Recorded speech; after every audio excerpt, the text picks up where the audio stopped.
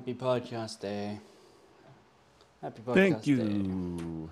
Thank you, Somicron. It is April Fool's Day in my hemisphere still. Yes, I've long since grown accustomed to April Fool's being like a 48-hour event. Correct. It Yeah. is, thanks to the internet. Mm-hmm. Yeah. Mm-hmm. Mm-hmm. Very powerful, the internet. It is, yeah. Can extend stuff like April Fool's Day. Mm-hmm. Yep. For no one's benefit. Correct.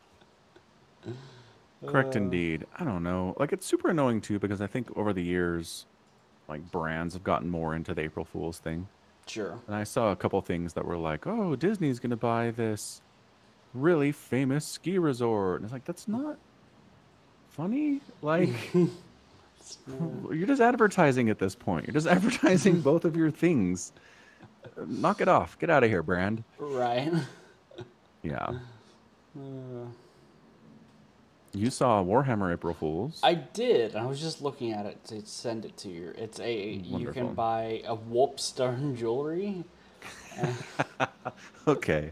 That's funnier than what I was thinking. All right.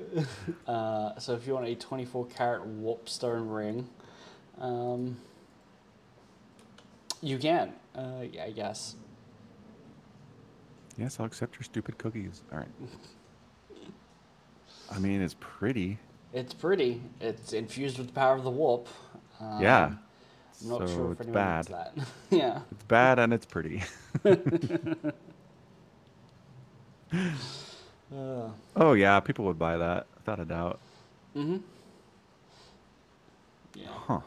Maybe they're just testing the waters. They're like, if we get enough people that are like, I'd actually buy that, then they'll make it. Did I get into the emerald industry?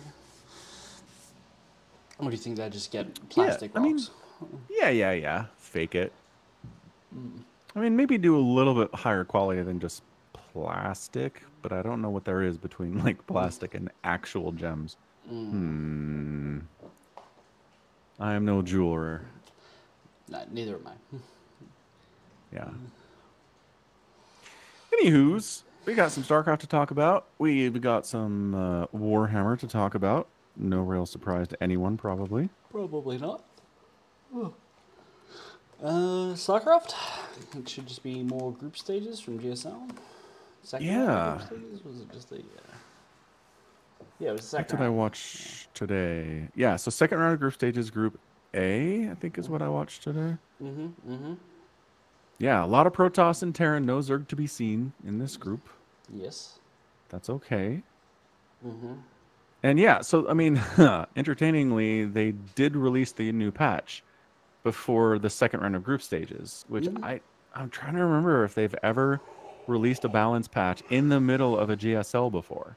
Just like, yeah, we don't care. GSL's halfway done. Toss it in there. Yeah, I don't think they have. It's not just concerning is all. They could have waited like 2 weeks and probably been fine. Well, yeah. Anyway, April 11th is when the finals is. yeah, 2 weeks. Yeah, I mean, the patch came out like, yeah, a little over 2 weeks, yeah, I suppose. Yeah, fair. Yeah. But yeah, I mean, they could have. I don't know. Didn't have to, I suppose. I mean, obviously, no. There is no law about what they did. So, yeah. Anyway, it's just, I don't know. I just feel like if I'm Maru, I'm like, are you kidding me? Like, I've been practicing on this patch and these maps for months and months and months now. I know them intimately. I know what I need to do. And now you're giving me like 4 days to figure out the weirdness around the Cyclone and some Protoss stuff. And Sentries do bonus to light now. What's that all about? And all the new maps. And I have to go up against like Classic here and Hero, for heaven's sakes. I mean, the map I would pool be for mad. GSL didn't change, so that like they didn't have to change the maps. As far as Oh, I right. That's fair. They were already doing that. know. Yeah, I don't know. That's all.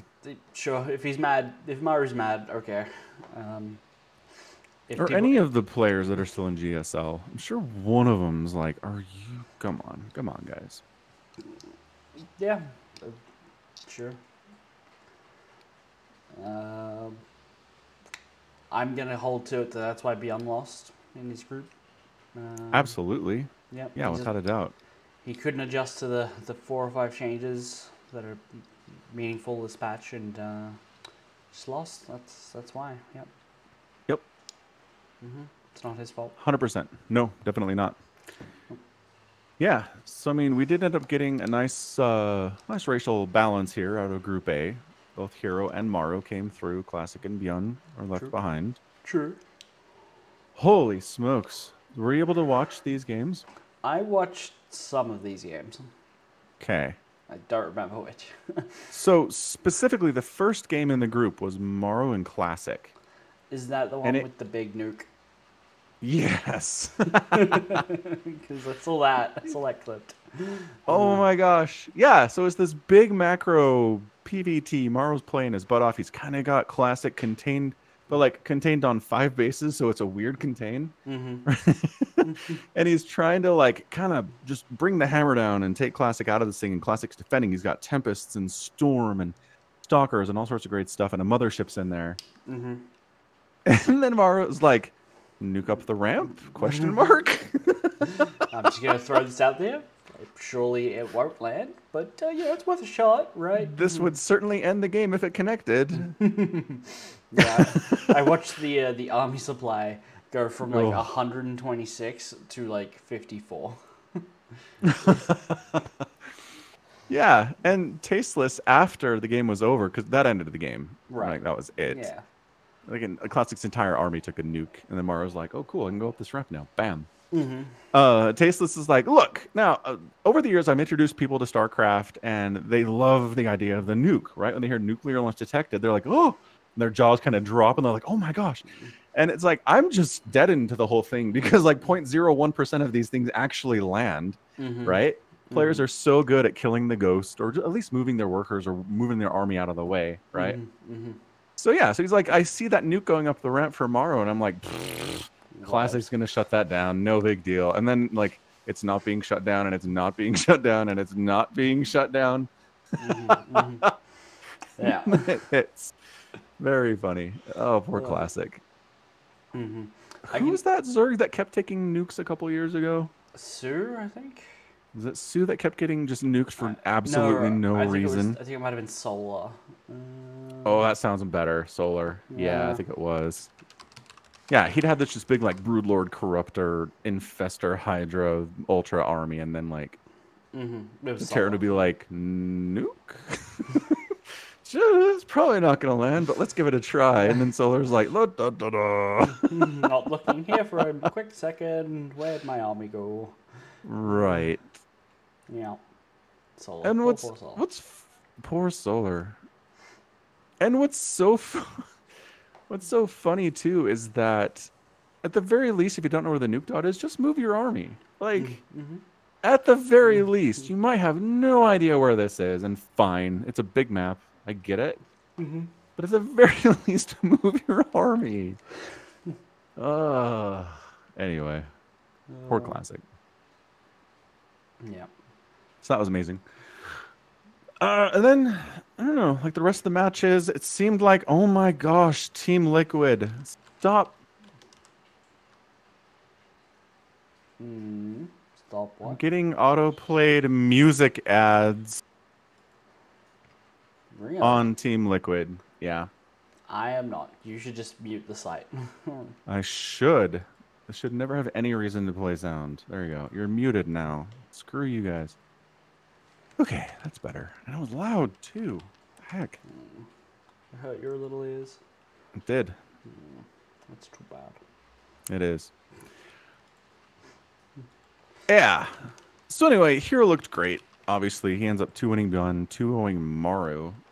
And I mean, it's storms. It's just absolutely wonderful, just deflecting of all of the harassment that both of these Terrans are throwing at him. Right. Yeah. So, I mean, Hero's just making Protoss look like it can win this GSL, which it hasn't done in a really long time now. What I'm hearing is Protoss can win, and it's the patch. Exactly. Patch toss. It's They're all just patch tosses. Yeah, although in fairness, I mean, they all got here on the old patch. They got to the group stage too, so... Also true, yeah. I guess we can wait and see how Snats does before we can really claim whether or not they're just winning because patch. Yeah, but the way Stats is playing and his resume, if he doesn't get through Group B, I'm going to be shocked. Yeah. There is no hero in here. There is no Maru in here. There is no Byun in here. It is Shin, Cure, and Gumio. Like, if Stats can't handle that group, I don't know what we're doing. Would you rather he get out first than have to fight Maru, or second and have to fight Hero? I mean, I prefer to see a PvT over a PvP, just in general. Would you rather risk having a PvP for the finals? Yeah, that's not fun either. Good point. That's what happens when you don't have any Zergs. I did see someone on, I want to say it was Reddit, talking about Rogue is coming back soon. Like, he's almost done with his military. Like, his name showed up on a list somewhere. What? Like a community post on a Korean site. I don't know. Oh, okay. I should have read more about it. I did not. Wikipedia, the new dark mode, says military service. He went in October of 2022. Why does that not seem accurate? I feel like he went in last year, in 2023. But I'm obviously very wrong, because his results end promptly in August of 2022. Right. Huh. All right, cool. Rogue's coming back. That's awesome. I'm very happy about that. If he can do, 3/4 of what Stats has pulled off after immediately getting back, I'll be happy. That'd be nice. And seriously, GSL needs some Zerg help. This is embarrassing. I cannot believe that Ragnarok is the only Zerg representative in GSL at this point. That guy. What can I say? I mean, you can say it's Shin Falcon. Respect his new name. How dare you dead name him? Yeah. I should stop doing that. Ragnarok is a such cooler name, though. Shin is Japanese for death, though. Oh, he's culturally appropriating a different culture with this one. Interesting. Well, I mean, it could be Japanese for death, or it could be English for a part of the leg. Who knows? Who knows where he pulled the word from? He's like learning English words for anatomy. Like, oh, Shin. I like the sound of that. I hope not. I really hope that's not what happened. He recently picked up skateboarding and bought some shin pads. So he's like, ooh, this word sounds cool. Shin. I like how it rolls off my tongue. Shin. Anyway, I don't know. I don't know who to expect to get out of Group B. Stats and then, like... Yeah. For racial balance, I'd like to see Shin make it through just for fun's sake, but... Yeah, I don't know. I have no sense of him beating any of these guys. No. Wait and see. I'm not even going to try to predict that. Yeah, it's like Stats and then somebody else. Yeah. It doesn't matter. It's not making it to the finals. not with the group we've got here. Yeah. All right. Good stuff. It was fun. It was a fun group. Oh, I was gonna say too. So Maru kind of, where was this? Yeah. So he ended up needing to beat Classic to make it out of the group because Hero smacked him around. Okay. Yeah. Yeah. And so basically, I don't know. Tasteless and is it State? Who was the other guy? Yeah, State. Yeah, Tasteless and State were like, So he keeps losing longer macro games, at least in the tiny sample size we've got from Group A against Protoss.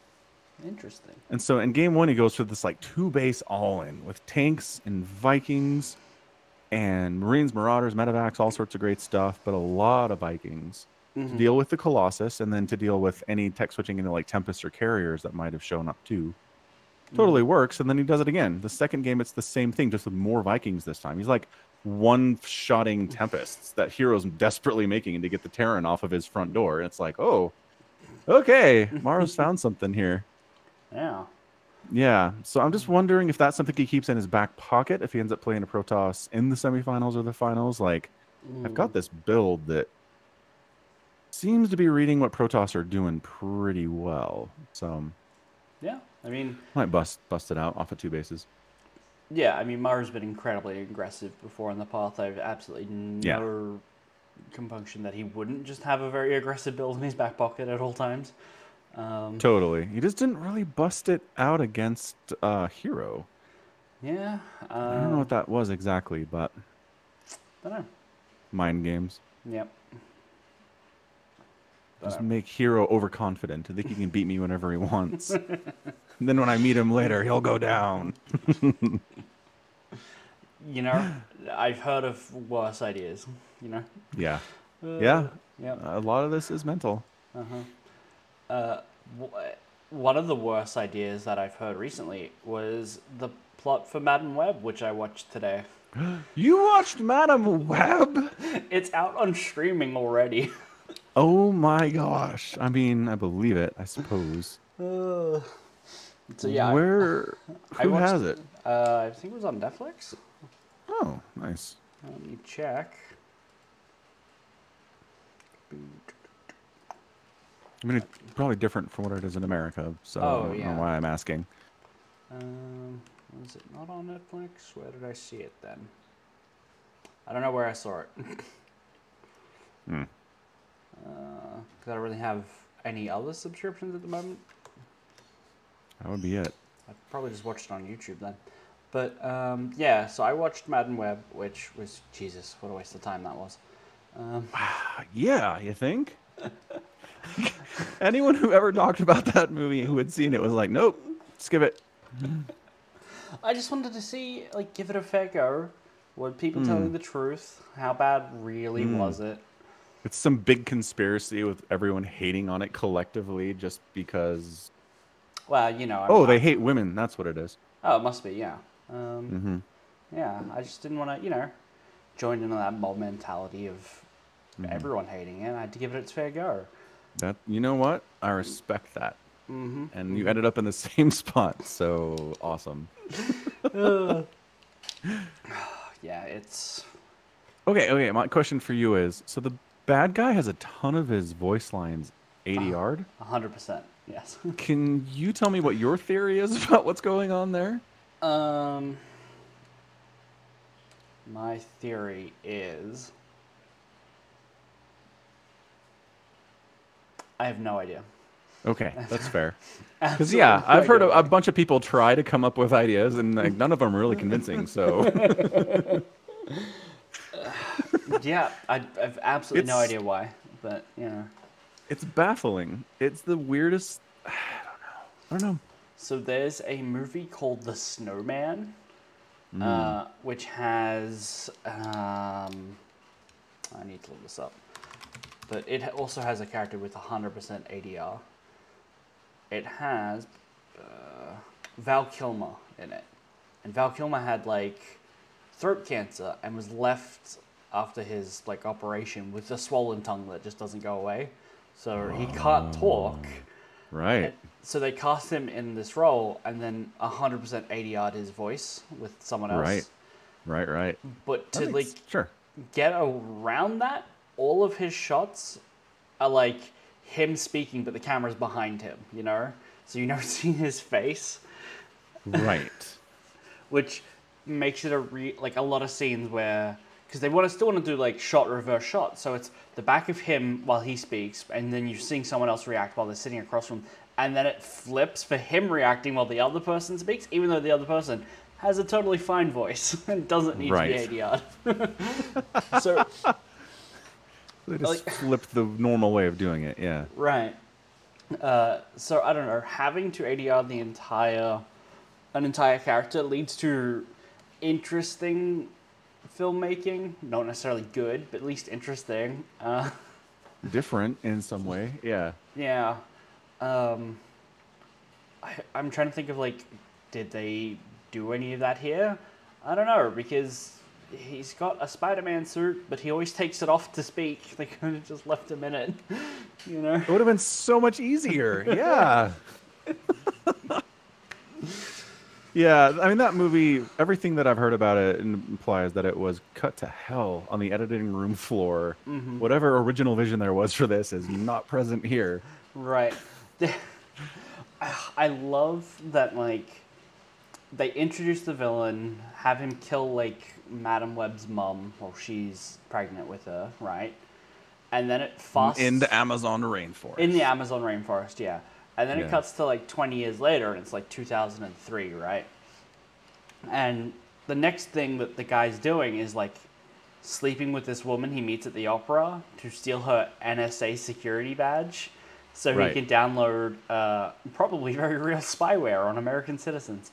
But they go from, hey, we've got a digital artist rendering of the people in your vision. Like, you've described it to us. Here's what an artist says they look like. But they could be, who knows, like, we don't know when that vision is. So we're going to de-age them, and they might be teens. So this system is just going to start looking for teens. And, like, the lady, like, his guy in the chair is like, I don't know if I want to kill teenagers. And he's like, yeah, but I can't die. And she's like, yeah, that's a good point. Your logic is unassailable, sir. I apologize. And then it cuts to the next scene, and he's on the phone with his guy in the chair, and she's just like, oh, hey, I know their names. They're here. It's like, oh, okay. Wow. You went from, you had a vision of some people, and now you know their names. No in between. Right. That was fast and easy. Yes. Ugh. So bad. It is so not good. And what just blows my mind most of all is that it's ostensibly a superhero movie, but no one's a superhero? No, I mean, the villain absolutely could have been a superhero if he just wanted to be. It's very strange. Because it definitely seems like the only reason people want to kill him is that he's going to kill them, right? And so if he just was like, you know what, I'm just going to not kill people, and then the heroes won't try and find me and kill me. So he has powers. There are people living in the Amazon who definitely also still have Spider-Man powers. Right. They just hang out in the forest and don't help anyone. I mean, they help people in the forest, I guess. Madam Web has powers, and like by the end of the movie is like learn how to use them. There's that. Okay. It kind of counts, sort of. It's just a bit of foreseeing, so that's cool. Yeah. And then spirit projection. Yeah. Which, I don't know. Mysticism. Yeah, it's... The final scene is like, they drop a bit of the Pepsi logo on the guy. They're on top of a building filled with fireworks that are slowly exploding instead of going off very rapidly once a, out of control fire starts spreading, that they start. Which definitely also kills people in a helicopter trying to save them. So they definitely killed the helicopter pilot. But she ends up in the water, gets her eyesight burnt out by a firework underwater, audibly gasps underwater, and then it cuts to like her in the hospital, and everything's good. The bad guy's dead. The girls are alive, and then it's a couple weeks later, and she's in her like robotic chair looking out a window. Like, why is she looking out a window? She's blind now. Why is she watching over the city? She literally can't see. But then she's totally just using her powers to be like, bless you, before people sneeze, and like knowing what takeaway they bought before they give it to her. It's very not interesting stakes at that point. No, it's really not. Which is fine, I guess. Like, it's Spider-Man swinging to his pizzas to school or something, right? Yeah. On his way to uni. But it just doesn't feel very good because, like, the people that we probably want to see do Spider-Man stuff still don't have any powers. Right. Yeah. So, Wow. Yeah. but we know they will get them sometime in the future. Like that. She's like, I can see you more clearly than I've ever seen before. And I will see you defending for what you think is right and standing up for your beliefs. And it's like, okay, well, let's examine what their beliefs were in the movie. They hate the idea of plastics contaminating the ocean, so they're probably going to become eco-terrorists. Nice. That's good. Possibly not a bad thing, but... It's a belief system, yeah. Yeah. It's just, I don't know. There's so much that's just like, all right, I'm going to accept this and move on. Madam Web first saves these girls on the train, and she's like, you three, get up. We need to leave. Go, go, go. And like two of them are just like, yes, ma'am. I will follow you off this train, ma'am. The third one only comes because she steals her skateboard. It's like, okay. But after that, they're all very, very much on board. It's classic maneuver, stealing someone's skateboard to get them on your side. I like it. Uh-huh. Well, just to get you to follow them. Like, Sure. It feels very rushed in places, which is weird, because it also feels like it's 30 minutes too long. Yeah. Anyway. It's tough. It's tough when a movie feels simultaneously rushed and too long. Yeah. That has been my bad movie watching of the week. I think I might stick to better things for the rest of the week. That's a good idea. Definitely space out your bad movie watching. Mm-hmm. Yeah. Yeah. Gross. All right. Well, I'm glad that we got somebody on the ground to investigate what's going on with Madam Web. Oh, yes. Always.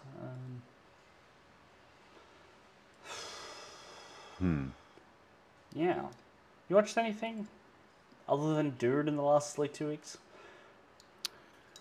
Did I tell you about Kipo and the Age of the Wonder Beasts? I don't think you did.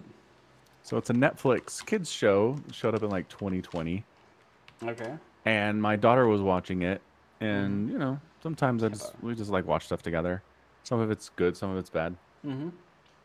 This is pretty good. It's kind of a post-apocalyptic kids show cartoon.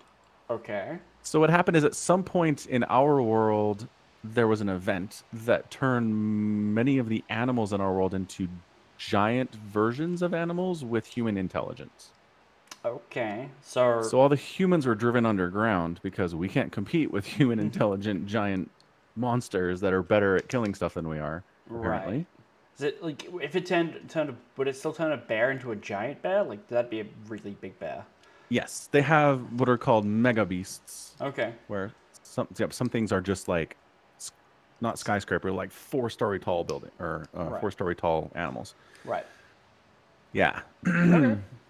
Yep. So Kipo, I think she was basically born in one of these underground burrows, they call them. Humanity's kind of eked out a living down there. They're doing Sieges. okay. Yeah, they're sieges. And it's very much a power of friendship show. Kipo is a power of friendship magical girl in every way.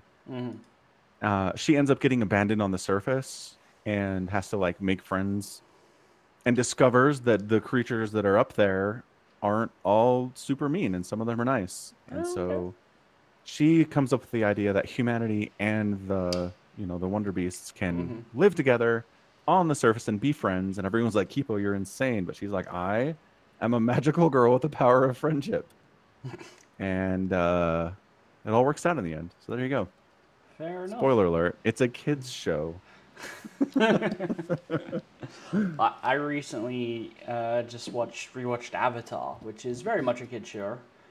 The whole thing? Yeah. All 3 seasons. Okay. Nice. Yeah. It's still a bunch of time, though. What was I going to say about that?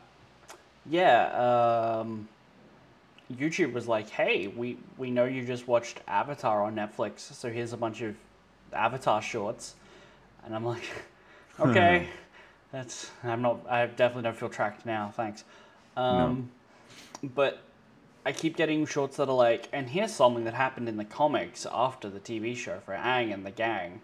Right. And it's like, remember Azula? I'm like, yes, I do remember Azula. Yeah, they just let her out of prison.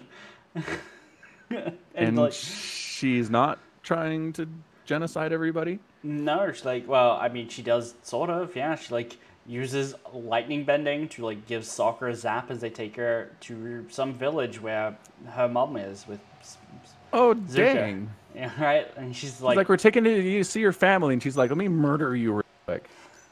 no, Classic Azula. not a full bend. Like she uses it to like like a static electricity zap. Oh, it's like a playful little zap. But I mean, it's Okay. like I just can't imagine that after the ending of Avatar, anyone is letting her out of prison. You know? Not until she has all of the therapy. No.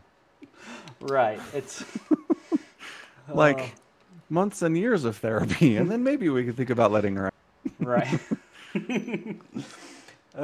Even putting her in like she's a person who it's like, okay, Aang, please spirit like energy bend her and take her bending away. You know, for just like, why would you not? You know. Well, try the therapy thing. If it's not working, then maybe take her bending away. Sure. Because she's just a psycho with the ability to murder everybody within a 30-meter radius at all times. Then maybe take that away. Sure. Yeah. I mean, she's just mommy issues, right? Yeah. I guess she also probably resentful about Ty Lee and May abandoning her as well, and probably true. has done more than one murders in her life at this point. That's got to stick with her. Yeah, that'll have some after effects. I mean, Ty Lee and May are down with being friends with her if she's not trying to murder the people they care about, right? Well, I mean, I guess maybe, but like at the end of Avatar, one's joined the Kyoshi Warriors and the other one's banging the Fire Lord. Right. Neither of them are like, we need to take time out of our lives to care for our good friend Azula, who's clearly going through a rough patch, you know? Yeah, that's a good point. Yeah. Yeah. And then were they like, hey, watch the new live-action Avatar? No. They would just They didn't recommend it? No, because it's like a 60-second YouTube video about something that happened in the comics. Which apparently there's a whole bunch of comics where it's like alternate reality and Katara's an evil waterbender princess. And she's like bloodbending people for fun. You know? Yeah. I mean, they definitely explored that possibility in the show. Mm-hmm. That old lady is apparently her teacher in the alternate reality comic. And she kind of was in our reality too. Well, she's more like Iroh to Zuko, though, in the comic. Yeah. So, yep. I've been trying to start a rumor on Twitter that John Cena is going to play Toph in the live action. Wait, what? So you know when they all go to the they're in the Fire Nation, they go to see a play, and Toph's character is like this buff dude. Yeah. I'm trying to start a rumor that that's going to be played by John Cena. Ah, nice. I'm down. I would be so down to watch it for that. I'd just watch just that episode, I think. Yeah, from everything the show creators have talked about, originally Toph was supposed to be a big, huge rock-sized earthbender. Right. And I don't know at what point they're like, but what if we did this instead? But it seems like it's pretty late because there's a bunch of like concept art where it's, it's Aang, Katara, Sokka, and then big 6-foot-tall guy. Right. Anyway. Yeah, I don't know when they changed that. Yeah. Man, that show's so good. It is so good. Yeah, I've been hearing some, people talking about the live action Avatar, and like a lot of people are saying it's not as bad as the M. Night Shyamalan Avatar, but I say that's a low bar. Right, that's so what? You're not in the basement. Congratulations. You want a prize for that? You have to try to be worse than that. Right. I've one person at work like thoroughly recommended it to me. Like, it was like you gotta watch it. It's so good. And then question. Has that person watched the original animated Avatar? Okay. Yeah. And then my housemates who have also watched the original are like, it's fine, right? Like there's a bunch of changes and that they really don't like, and a lot of stuff that's just being like sandwiched in for like it needs to be there because it was there in the original. Yeah, Which, and sometimes it's like you're adapting. You don't have to put everything in there. right, Yeah. yeah. Someone I heard some pointed out people. that in Yeah, go ahead. all of the live action, the first season, Aang never gets a waterbending master. Right. That He, seems go- that seems important.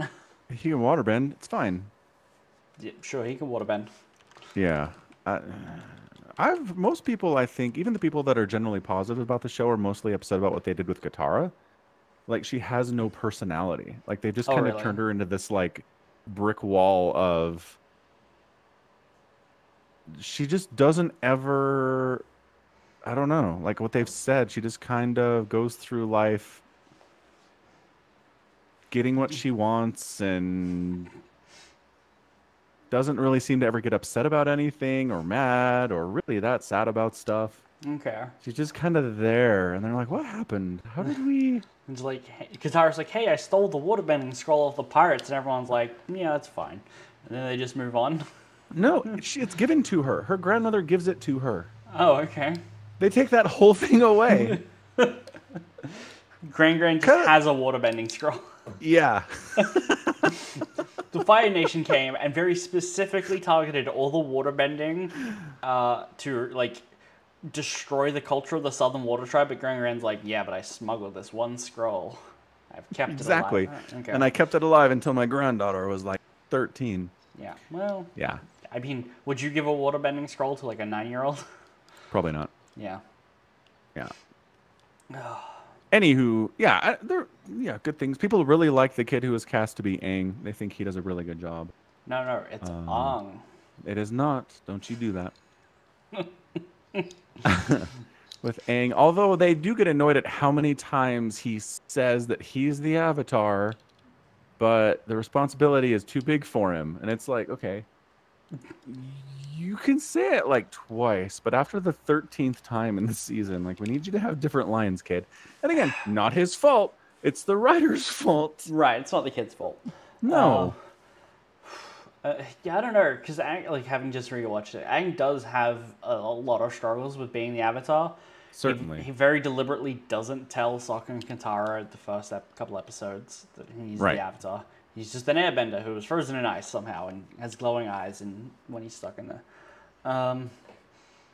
But it's not. I don't blame them for not knowing. They've only lived in a world with no Avatar. Yeah. Anyway, yeah. just, ups and downs, hits and misses. So whatever. Yeah. Swings and roundabouts. Yeah. All right. Should we talk about Valdor? Yes, Valdor, Birth of the Imperium by Chris Wraight. It's time for Warhammer, people. It is. It is Warhammer time.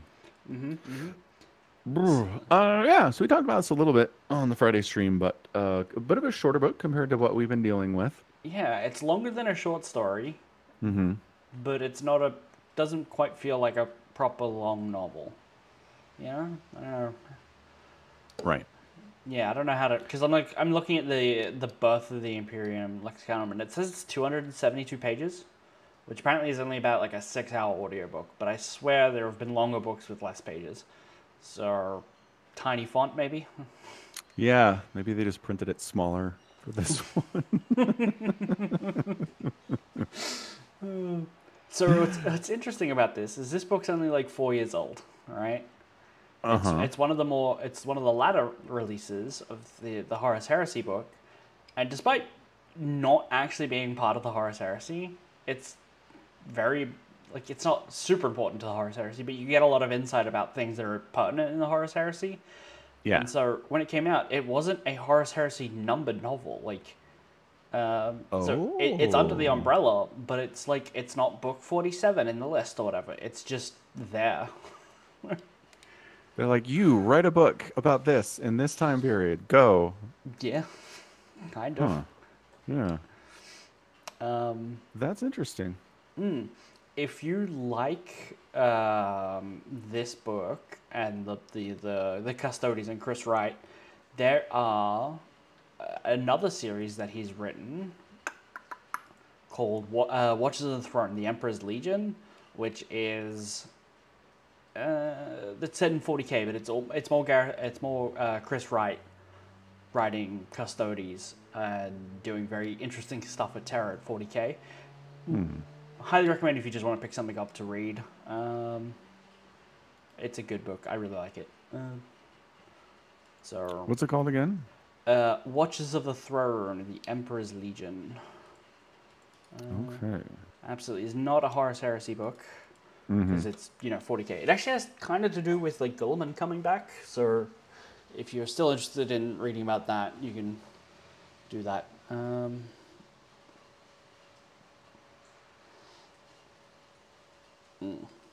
So when did that book come out? 2017. Okay, so I actually wrote that book first, and then that's probably why they gave him this book to do, because he's already written a bunch of Custodes stuff, I guess. Yeah, makes sense. That makes sense, yeah. There's French language versions of this. Ooh la la. Oh la la. L'homme de régent. La Légion de l'Empereur. The Emperor's Why do I have French language books at my library? What is going on? I could not tell you. Don't know. Anyway. Not available. Whatever. We'll go back to that. Yeah. Yeah. So, once again, I made this point again in our stream. But it's just another example of something that happened in the past. And they're doing things, the people in the novel are doing things that we know will not succeed, I guess, to put it simply, right? Yes. There are some people in this book very much moving against what the Emperor is trying to do and what he's trying to establish and project. And so we meet these people, and once we figure out what's going on, we're like, well, that's too bad. Yeah, like their plans almost immediately fail. Yeah. But like, still a very interesting look at like the event. Like the things that happen still manage to be engaging, right? Even though we know that like they can't succeed. Yeah. But serve as really good points that like even before they got off Terra, the Emperor's Imperium was filled with backstabbing and cheats and stuff, and people trying to like destroy his dream from within, right? Like, yeah, people are people. People are people, and that the Emperor, as much as he was like science and reason and justice, kind of, people didn't always agree with what that means, and it's no wonder his vision failed. It's kind of a sad look for his ideas reading this book. Yeah, I mean, we believe in science and reason and logic and democracy and stuff, but when push comes to shove, my vision will prevail. What I am doing here matters more than any of that stuff. Yeah. And so, I mean, once you've reached that point, you've kind of lost the thread about the other stuff you talk about. Yeah. The Emperor's very much a because I know I'm right kind of guy. Yes. Yeah. And yeah, we get a little reference here to the deal he may have made with Chaos, which I don't think it's something you really know about. Is it the Emperor? Like I've told you that the Emperor is like this Prometheus kind of figure. Like he stole fire from the gods, and like so low key he kind of made a deal. Maybe like he found a warp gate at one point and came out super juiced up as a psycho, and it's implied that he made a deal. But here we're seeing that like maybe he's losing his humanity, right? You cut out there. Maybe he's what? Losing his humanity. Like Malcador's talking to Constantine about the Primarchs being missing. And he's like, can you believe he's calling them his sons? He's like, yeah, he's worried that like he's losing the last vestments of humanity that he's got on him and like his emotions. Yeah, but in that case, like, why is he expressing like familial ties to?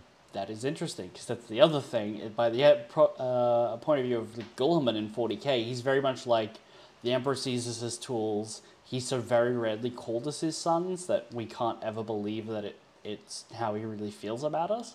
Right. Here we also have like him either calling them his sons now to set up some sort of like backdoor way into making sure that they have imperial power in like court, right? Because like if they were just here and he got to raise them as generals, he'd be like, here's my new generals as we start this thing. But when you're like 150 years into a crusade, you need an excuse to let this guy into your army, and he's just being like, well, he's my son. That's why he has authority now, because he's just my son, and you don't question that, you know. Yeah. The Emperor is not calling them his sons out of love, but because he wants them to be nepotism hires. It's an easy way to communicate authority. Yeah. That's interesting.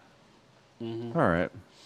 Well, I guess just from a 20,000-foot view, effectively, this is set in a time on Terra, on Earth, where the Emperor's won? Yeah. Right? Terra is all but conquered.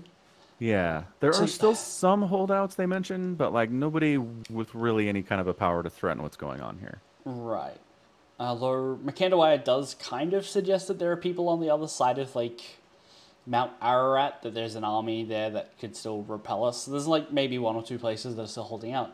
But it's so more or less conquered that the Emperor is rumored to not be on Terra. Like, Malkador was off trying to meet with the people on Luna, and I guess it's implied that the Emperor might be at Mars making that deal. Right. The Mechanicum. Yeah, I wasn't sure if he was like piecing out to Mars, or if it was supposed to be a reference that he was like off visiting Uriah at the Last Church. Right. Just having a nice conversation with a priest for a while. Yeah. Not wrong. So anyway, it's just kind of, yeah. So he is building his Palace. seat of government. Right? Can I just say, I love how, like, when it first introduces a new character, it always gives you their take on, like, the placement of the palace, where Valdor is like, it's a ludicrous place to build a city. We have to have atmospheric scrubbers on 24/7, and we're building a palace so big it's getting microclimates in the halls, which are so big that there's, like, what machines would be in here? And it's like, spoilers, it's for Titans. Titans want to walk in the palace, and that's why. But they don't have any Titans yet. And then it goes to Makandawaya, and she's like, yeah, no, the top of Mount Everest is, like, the perfect place for a palace. All of the world will look up and see this untouched place in the seat of the power for the Imperium. It's a great idea. I thought that was really charming. It's something I forgot about the books. Yeah. It's at the top of the Himalayan mountains. Yeah. Like, and that's why. The atmosphere is terrible. The land is terrible. You're not intended to, like, grow stuff here. Like, it's a nightmare. It is an absolute nightmare. And yeah, visually it's imposing, but also people on Earth have to basically think, what kind of power does it take to do this? Right? Mm-hmm. Who can do this, what else can he do? You know? What could he not do? What couldn't he do? There you go. Yeah. So for that reason, if you're trying to project power and make your enemies fear you, it's not a bad way to go. So so for the rest of the book, there's actually two plots going on. One is Makandawaya, who is the Provost Marshal, like the High Lord of the Lex, which is basically, she is the #1 cop on the planet. Yeah, she seems like maybe like one of the highest ranked non-meta humans. She is, like, that is the highest rank of humans leading the civilian authority in this area. That's High Lords. And by the time of like 40k and there are no more Primarchs, High Lords are it. Like, they are the people running the Imperium. So if she had held on to her position, she would have been like one of the most important people in 200 years. But, you know, she goes and farms beans in Africa. Goes back home. Yeah, spoilers. So she basically is like, hey, look, the Custodes have just killed an entire division of, like, the Emperor's armed forces, and that's not okay, right? Like, I have a very strong sense of justice, and that wasn't sanctioned by the Emperor. There's absolutely nothing, like, no reason or justification. They're just, the Thunder Warriors are just gone, but the Custodes did it. We went to this battle site on Mount Ararat, and there's Custodes shards from their armor or something, right? Like, I've got proof. Right. She wants to chat with Valdor. He gives her an audience and basically confesses, or at least talks about how there are no new generals coming. Yeah. And what's fun about Valdor is he doesn't have emotions. Right. So I don't think he has enough emotional range to reach the point you need to confess something. He's just saying what happened, and no part of him is like, I'm confessing to something terrible here, right? He is just factually recounting like the things that happened. He's like, it wasn't a crime, it was barely something I thought of doing, you know? It's just a thing that happened. Yeah, I found this dude on Reddit who kind of went through some of the things that interested him as a big Warhammer fan, because I'm like, I think I need a little bit more context here as I'm reading. Sure. But she mentions, what's the word she uses? The reason she's able to go to Valdor and be like, tell me what you know, is because of this law, Lex Pacifica. Yeah. So this person writes, the Lex Pacifica grants the Adeptus Terra inquiry power over the Legio Custodes. Yes. And then his comment is, what is the Lex Pacifica? We'll surely find out more about this later. So, the Lex Pacifica, Lex just means law, right? Okay, so sure. It's specific law, and I think in 40k it is just the law of people, and as a High Lord she has the right to investigate people. That's what it means. Right, because she's a cop. Yeah, that's basically it. Yeah.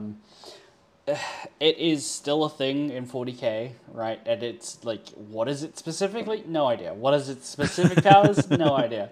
Does anybody ever quote it at all? No. Yeah, sure. People will talk about using it in their authority and stuff. That's different, though.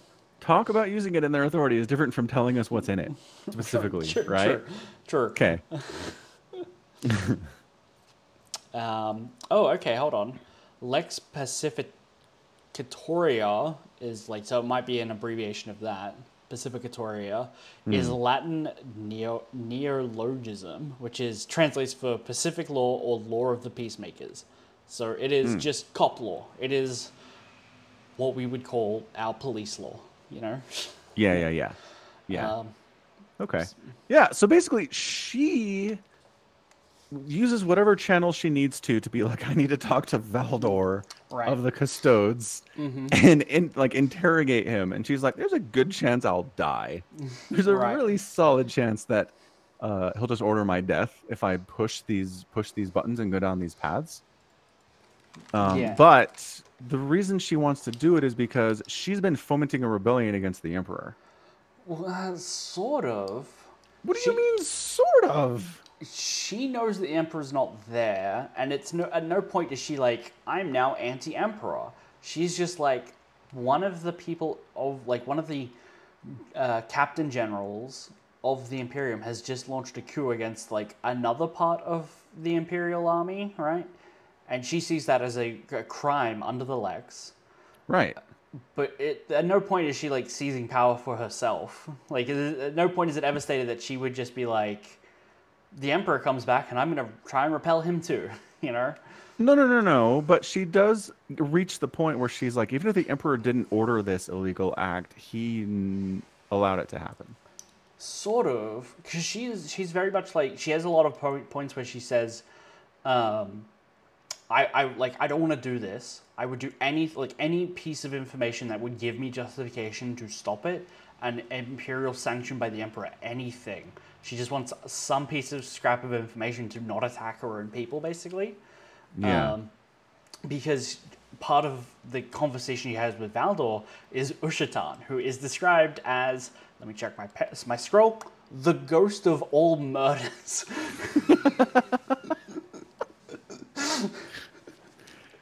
which is chilling. You Certainly.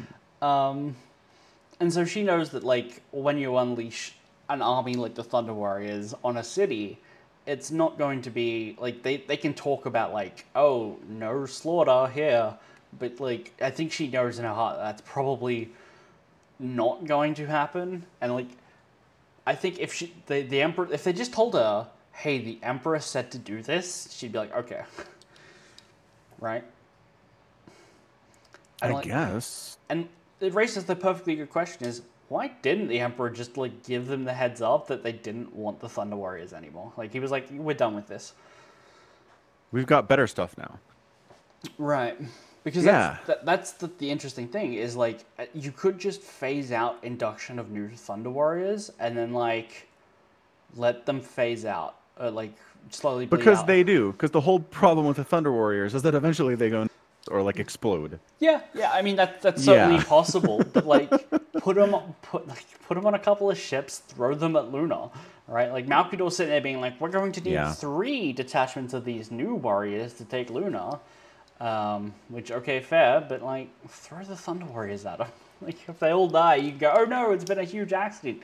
Here's a memorial, not, we need to, like, sanction the custodians to butcher them all, you know? Yeah, no, that's a good point. Should have done, but, I mean, maybe the Emperor just didn't worry about it. He's like, yeah, there's a risk here, but, can handle anything. My custodes can handle anything that they throw at us. I think that might literally just be it. The Emperor's like, the Custodes can deal with it. They're a ticking time bomb. I don't want to have to organize, like, fleets of Thunder Warriors. Like, fleets for the Thunder Warriors. He just doesn't want to have to deal with that. And he doesn't want to give the civil administration any, like, oversight on military matters at this point, right? So he's like, I have to do this, and I have to do it in a way that doesn't bring in the High Lords, right? Like, it's Imperial decree, it just needs to be done, right? Right. Rough. So, okay, so then my question is, the site of the battle that Kandawire looks at in the first chapter of the book, is that an extermination event of... That is where that is where the Custodes killed most of the Thunder Warriors. Okay. The Battle of Mount Ararat. Yeah. Yeah. So there's no real details on how that went down. No. There isn't a war book on, like, here's that fight. That doesn't. But I mean, I don't want the details. I just want, like, the Custodes were like, all right, Thunder Warriors, come here. I've got a job for you. And then they just murdered. Yeah. Is that pretty much it? That could be it. It could be, like, they were told to muster there for whatever reason, didn't know Custodes would be there. And Kandawire even makes, like, a point which is like, I see why it was done here. They would have been hemmed in on all sides and all this stuff. But it's unclear of whether or not they knew there were going to be Custodes there, and, like, they betrayed them like that, or if they were just like, surprise, sneak attack while you sleep, you know? Yeah. Bad times. Bad times were had by all. Okay, so there's leftover Thunder Warriors. There's a Thunder Warrior Primarch hanging around who's pissed at what happened. Right. Kandawire uses, like, her Imperial authority to shelter a bunch of them. She's, like, able to find remnants that, like, didn't make the muster or for whatever reason survived the battle. And, like, somehow keep them in hiding for a couple months, it seems like. Yep. While she investigates the Custodes. She sends her, like, butler to do it. Like, to go and, like, buy information on people, like, counting Custodes. And he's got, like, a fake augmetic, and he's getting through security checkpoints and stuff. And I really liked the descriptions of, like, the High Lords are so new that they're already fighting over petty powers and privileges. It's like, yes, if you want the right kind of silk, you have to be special now. Right. And then he goes to, like, this guy who's buying information off, and he's like, I'm from the Departamento Misterioso. Look it up. It's very well funded. Very legit.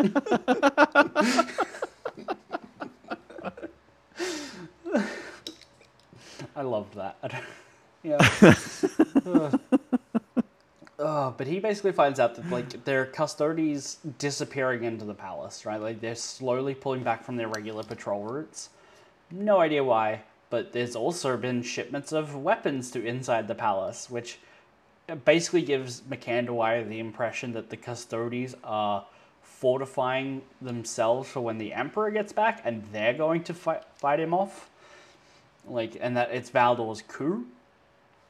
Because she doesn't really get what a Custodes is. She just thinks it's another big fighter guy, right? Right. And she has absolutely no idea that they're, like, incapable of betraying the Emperor, more or less, you know?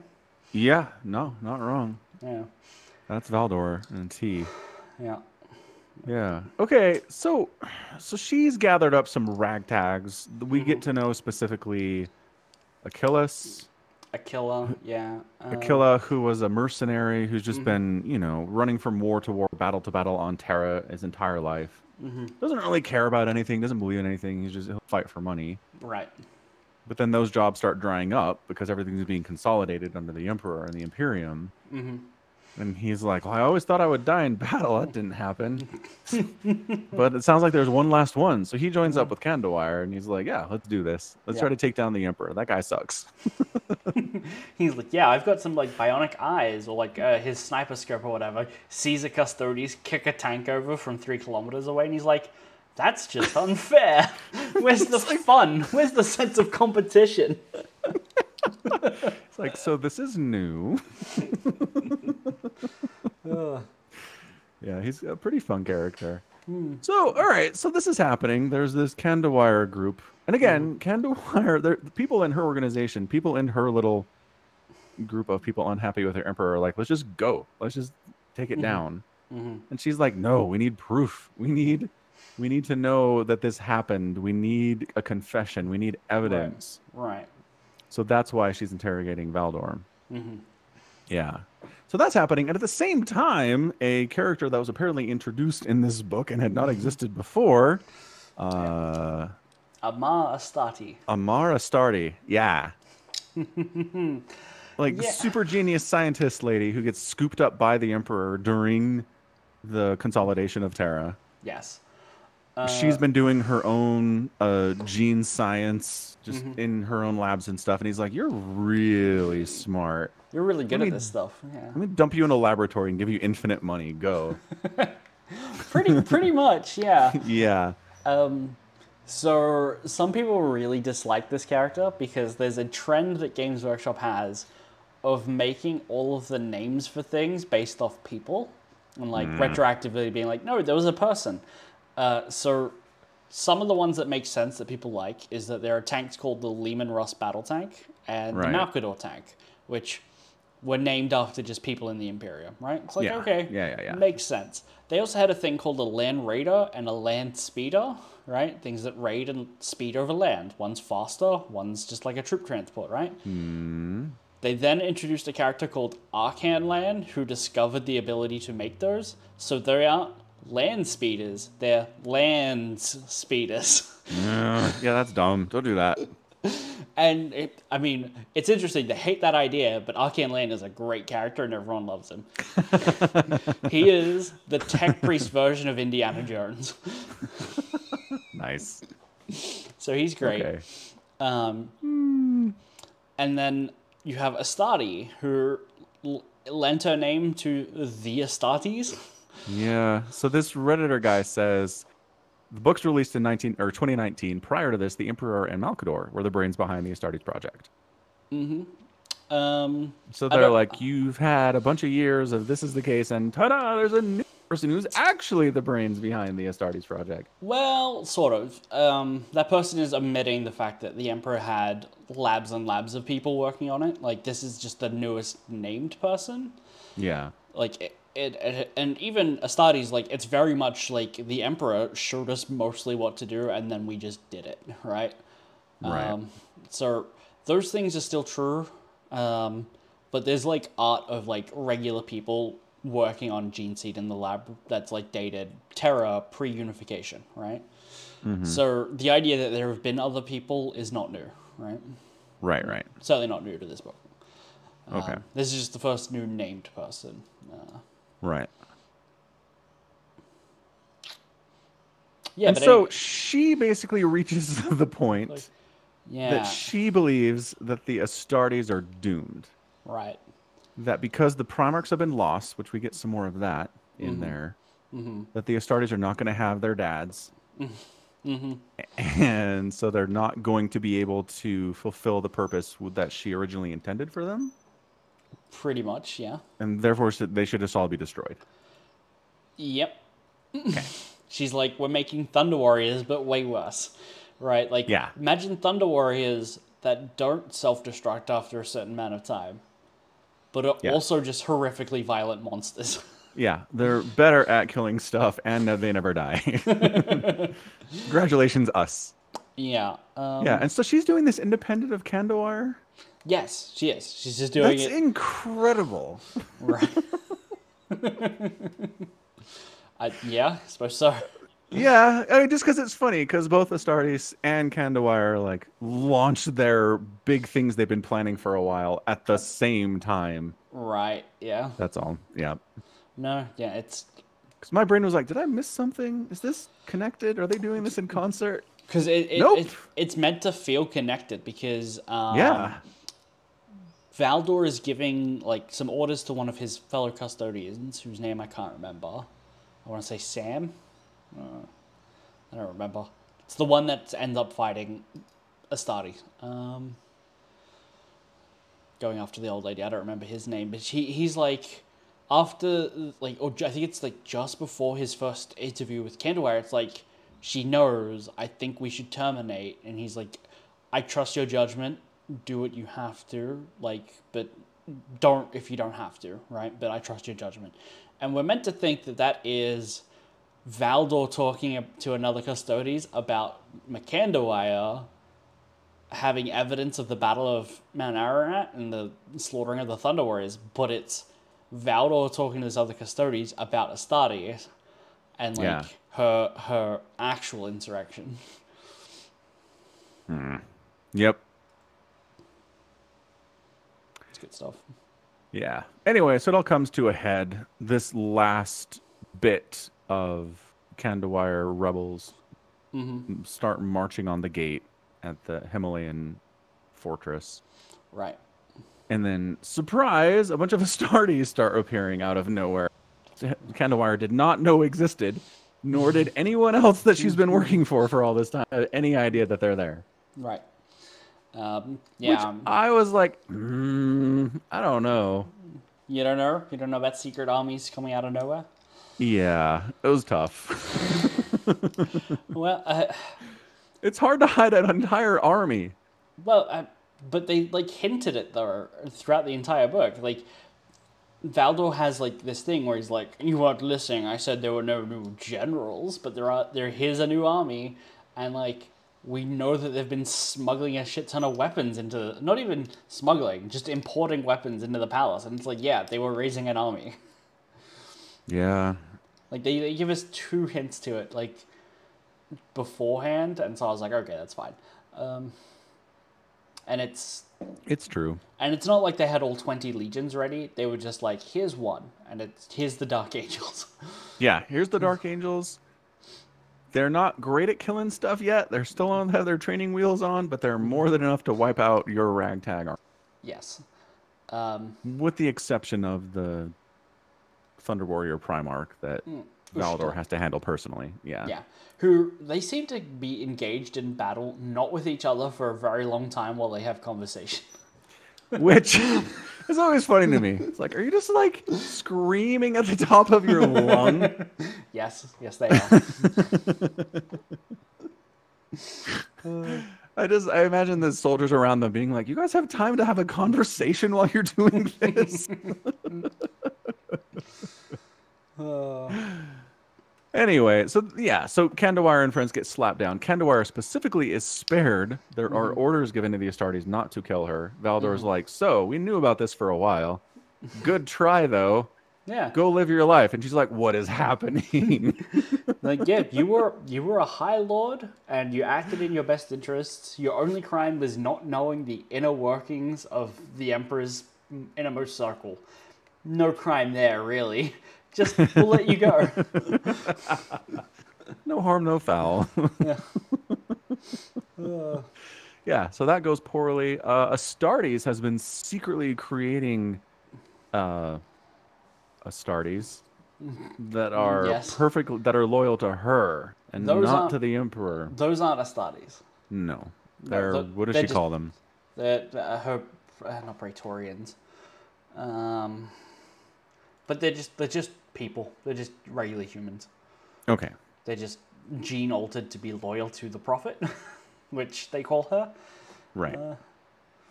Um, Yeah, so then she launches her plan to basically use these perfectly loyal soldiers to get down into the depths of the science labs at the compound. I need a word for this. Fortress compound government seat. It is the Imperial dungeon. Okay, so specifically for the dungeon. Yes, But I mean, that is where the lab is. Yeah, it's the Imperial dungeon. Yeah. Which So they basically head down. They're going after a specific target, and the Custodes catch wind of this. They're like, "What is happening? Where are they going?"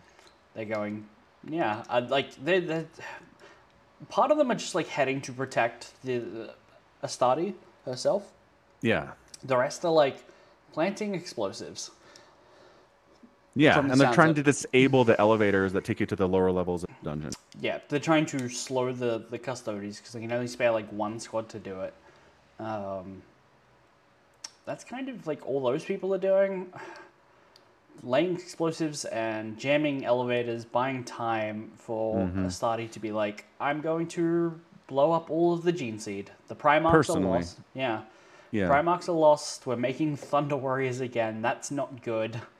We should just blow them all up now. And There's an awesome scene where the guys are heading down in the elevator and they're trying to like jam it, and one of the Custodes it's Sam. I don't remember his name. That's right, Sam guy. Yeah. Yeah, like so they're heading down in their elevator and all of a sudden they like stop and they're like, wait, what? What's going on? What is happening? And yeah, it's just Sam. He's just grabbed the cable of the elevator and is back up. Right. Fantastic. Good stuff. It's good, yeah. Don't mess with Custodes, man. No. We really need to know what that guy's name is, because it's not Sam. No, I think I've got it here. Hold on a second. Simonis. Simonis. There we go. I was close. Yeah. Mm-hmm. Simonis. Yeah, poor Simonis, who's like desperately trying to save the Gene Seed, begging Astartes not to do it. It's like even if it's flawed, it's the Emperor's will. It's not your place to destroy this shit now. Right, and that's the Custodes argument. Like everything comes down to that at its core. It's the Emperor's will. Knock it off. Yeah. I have no other counter here. That's enough for me. Why is it not enough for you too, lady? Yeah, what's wrong with your brain? I think there's a lot of really interesting perspective with Astarte and Valdor, where when the warp spirited the Primarchs away, and Valdor was like, should we save what's in the lab, what's left, all this Gene Seed? And she's like, yes. And even though, like, Valdor would have been like, again, no personality, so he's not up or down on it either way at that point, but it's like, he makes the effort to, like, save as much of the genetic material as possible, which they then make Astartes, which he doesn't like. And then she's then flipped as well, where she's like, we've just made Thunder Warriors again. This is terrible. Yeah. So they do a bit of a flip on perspectives, which is interesting. It is interesting. It's good. It's good. Yeah, so she ends up successfully blowing up all of the vials that will create Astartes. And Simonis is like, no! I failed. The Emperor's will. Yeah. I was too late. I was tricked by the old... the trigger the bad guy is holding is not the real trigger. That was great. That was funny. You fool. Always go for the shooter, not the gun. Yeah. So Yeah, he almost dies in the explosion, but he's a custodian, so he's fine. yeah. I mean, he spent some time in hospital, but Sure. yeah, he's fine. And then Valdor's like, so everything's okay. We've been secretly siphoning off tiny little bits of gene seed and storing them in other places, so we don't have all our eggs in one basket again, because we've seen Yeah. that can go wrong. Um, Yeah.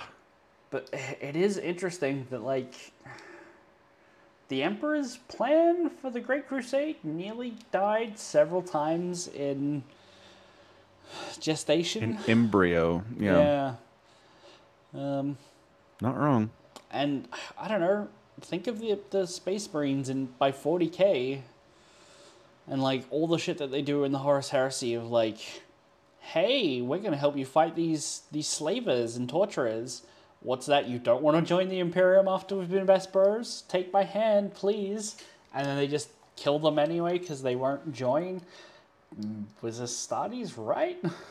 That like Space Marines left to their own devices without their Primarchs are a shit show, and like with their Primarchs, they're certainly not a whole lot better. I was gonna say with their Primarchs, nothing's usually all that different. Right. Outside of maybe a couple, but yeah. Outside of a handful, yeah. Yeah, so that is fun. You get the perspective of somebody who kind of saw what was coming and was like, this is going to be terrible, and tries to stop it. Yes. Yeah, amazing.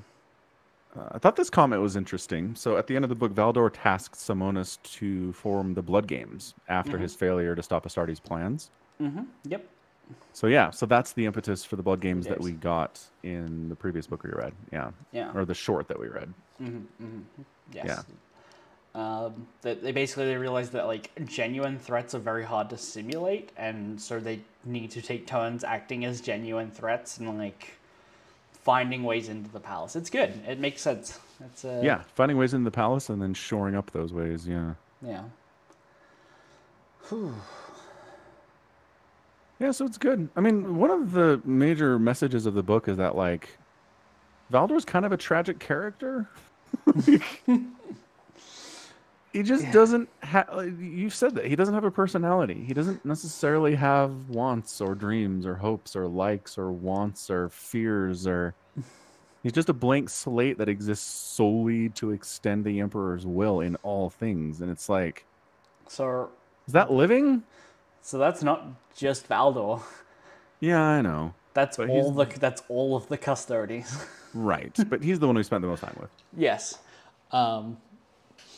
Yeah, Ushatan has like this back and forth with him where he's like, I pity you because you'll never live. And I don't know how much of like Constantine's character really gets an arc, but it is like I don't want to spoil it because like Constantine is one of those characters that by 40K is just missing. Like we don't know where he is, we don't know where he's gone, we don't know what he's doing. Yeah. But he's not there anymore. And by the end of the Horus Heresy, he's still at Terror. Like, he's still there, but he has learnt some shit, you know? Right. And he has maybe, like, some personality now. I don't know how to put it without spoiling it. That's fair. But, like...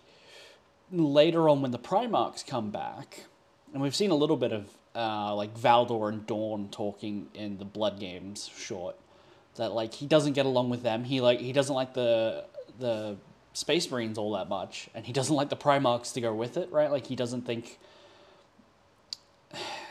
It's weird because like in this book we're also given that the regular humans who are just like, I must follow the Prophet's will, and he's like, I don't really have my own free will, and that's okay. That's Valdor as well, right? Like, totally, yeah. Like, let me investigate what drives me. I have no free.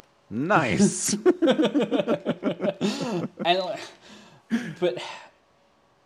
Valdor doesn't particularly like the Primarchs or the Space Marines, probably because they still have free will, right?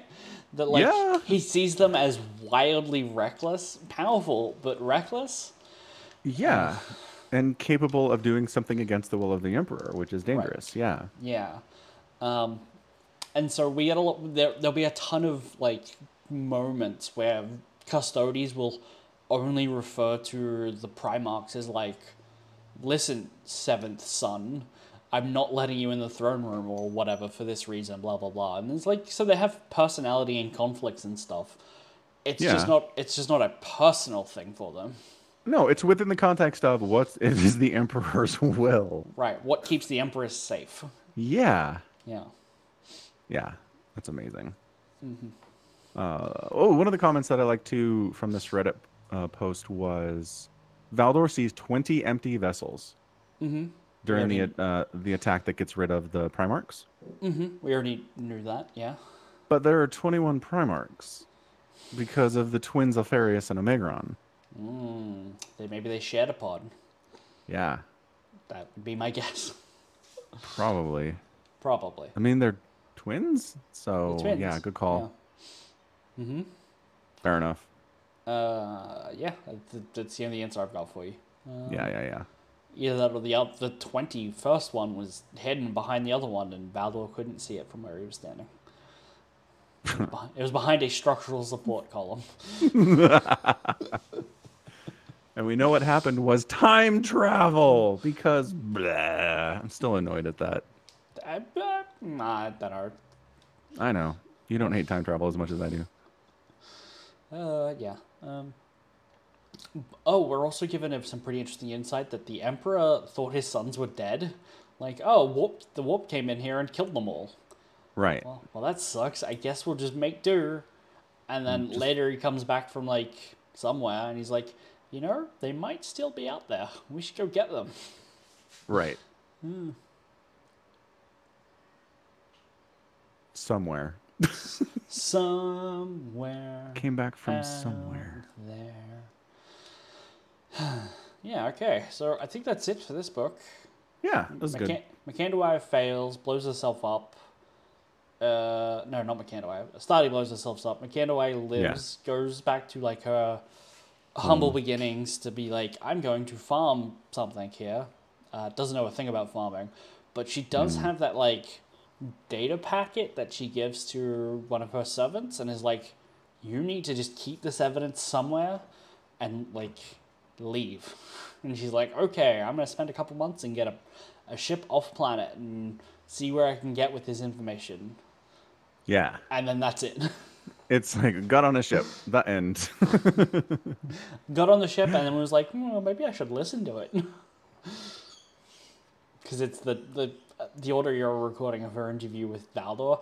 And it's like, this is neat that there's like this evidence that the Imperial military is in charge and will always be in charge. And like, I don't know, it's evidence that the Emperor will totally just butcher the Astartes when he no longer has a use for them. That's just hanging out there somewhere in the world. I don't think it's been used in any other book since. Like, this book only came out like 4 or 5 years ago. Right. So it hasn't had a chance to, but like, as far as I'm aware, I have no idea where that information is for the rest of the lore. Yeah. Or if it gets used for anything. I mean, it could have just thrown more gasoline on the fire of the Horus Heresy, right? Could have just been used as another thing for Horus to freak out about. Right. Yeah. But wasn't necessary, so hey. Yeah. I mean, it validates a lot of the Space Marines who are like, what will they do with us when there are no more wars? It's like, oh, these guys are not just like fearing for their jobs. They're just like, oh, they have legitimate reason to be like concerned about this. They did. They did. But it turns out it's Warhammer. And there will always be So war. congratulations, you did it. You're a permanent hire. We can't fire you.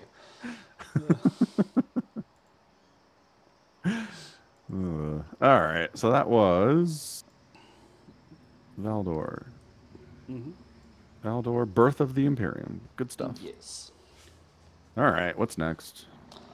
Whew, that is, an interesting question, as always. To the thing. To the thingamabob.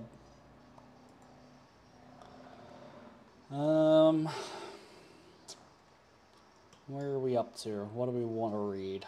This needs a dark mode. Maybe. Is there any particular legion or place that you want to pick up from, or you still have 2 legions you haven't met yet? Oh That I'm yeah, aware. let's do one of those. Let's try one of those. Descent of Angels. Can you get that? Checking. By Mitchell Scanlon.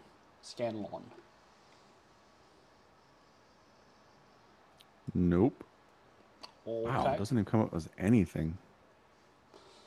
Whole lot of nothing, huh? Descent of... Nope. Okay, what else? Just make sure you're getting the right one. Put it in there.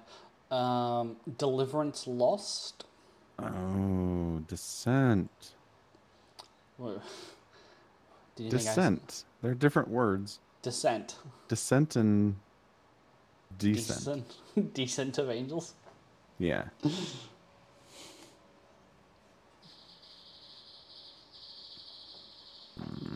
I'll place a hold on that one. Okay. It's not super available, but I'm first in line, so I think it should come through. Okay. But as a backup, what else? We have a choice between Deliverance Lost, which is by Gav Thorpe. It's a Raven Guard novel, which I have not read. Or there's Scars by Chris Wraight, but it also suggests we read Prospero Burns before we get there, so we'd have to go back and do the Thousand Suns and Space Wolves again. Right. Which I was like, meh, about. Even though I hear that book's really good. So.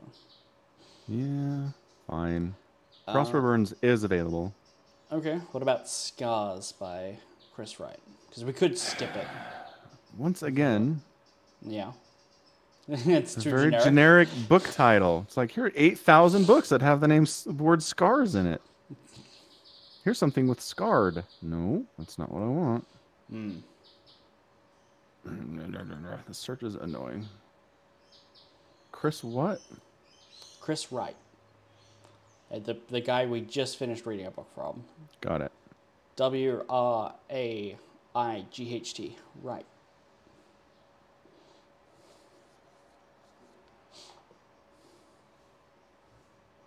WRAI? Yeah. Oh. Correctamundo.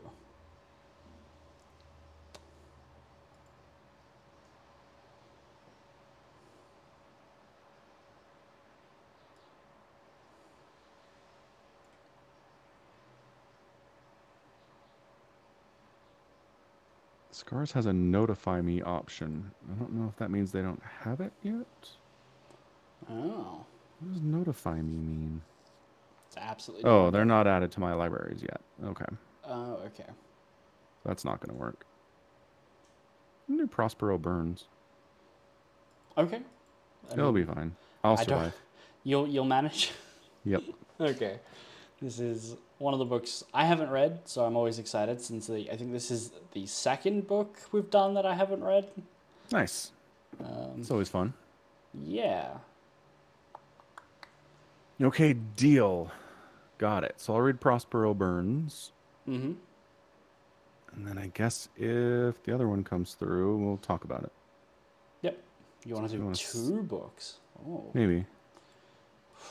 I don't know that I have it in me to read 2 whole books in a week. Just kidding. I do that routinely. Yeah.